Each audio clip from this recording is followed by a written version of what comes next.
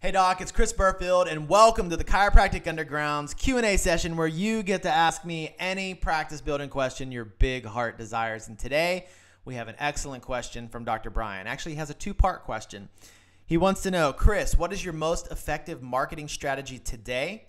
And do you recommend a group doctor's report or a one-on-one ROF?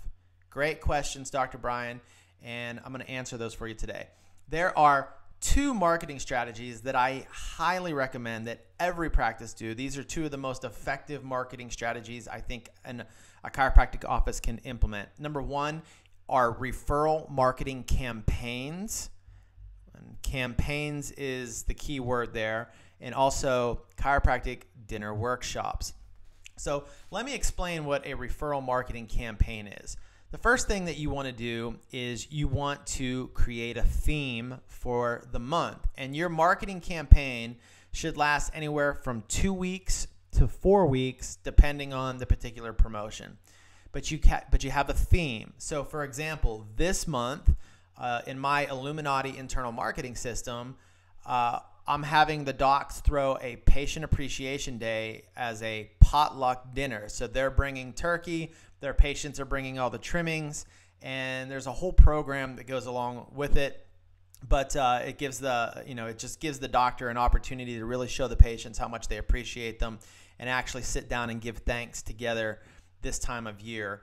But the campaign isn't just handing somebody a flyer and saying, hey, we're having a potluck dinner, sign up right here. There are patient education handouts that go along with it. There are gift certificates. There are specific ways that we decorate the office and make sure that our patients always have top of mind awareness. And we're just constantly promoting it for 3 weeks leading. We start in the beginning of November and then promote it all the way up through Thanksgiving. And then as soon as that campaign ends, there's a small break.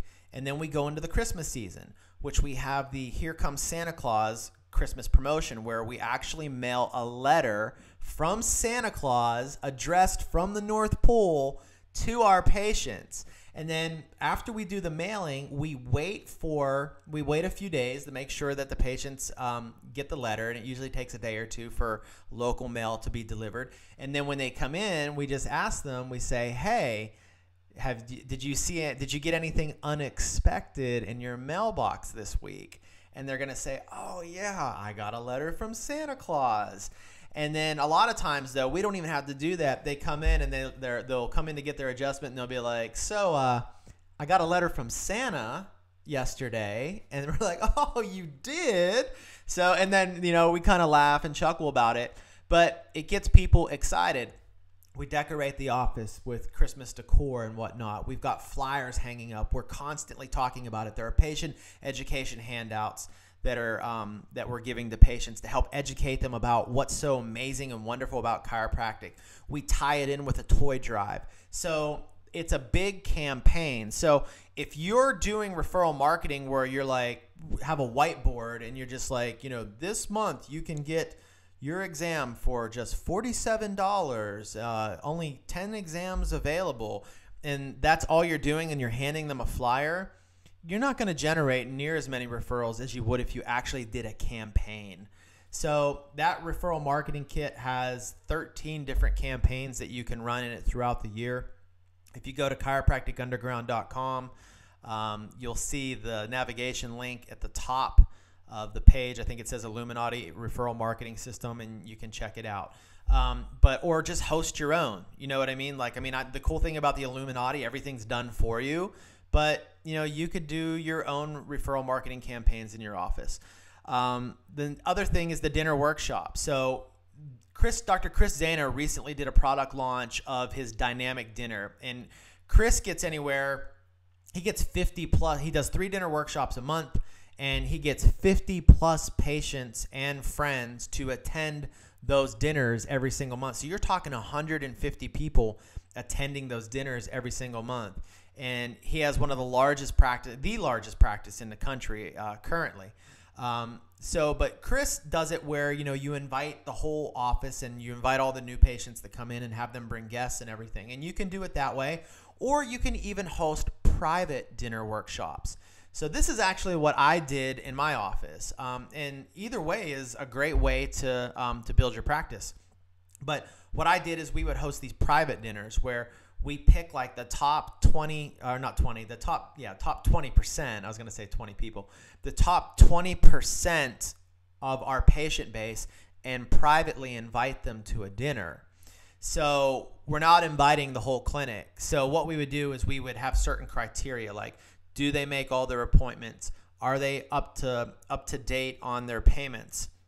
Have they referred people in the past? Are they pleasant to be around? Do we actually enjoy having them in the office? And we would have this criteria, and what we would do is we would go get cards and an envelope, and then we would handwrite an invitation. You can print one as well, but we would handwrite it just to make it a little more personal. And we would invite that patient to come and have dinner with us and tell them they can bring up to 2 guests with them. So we might only have maybe 5 or 6 people a month that we did that with. So it wasn't like we were inviting the whole clinic. It was maybe 5 or 6 people. Each one of them brings at least one person, let's say. And, you're talking 10 to 12 people that are attending. And then we would just host a private dinner. Now, if you'd like to learn more about how to do that, I actually have a free 18-page report that you can go and download from my blog. It's chiropracticunderground.com. And when you get there, look on the right-hand side and you will see the 18-page report. Just opt in with your email address and you can download it instantly. So now the next question that Dr. Brian asks is, do you recommend a doctor's report or one-on-one?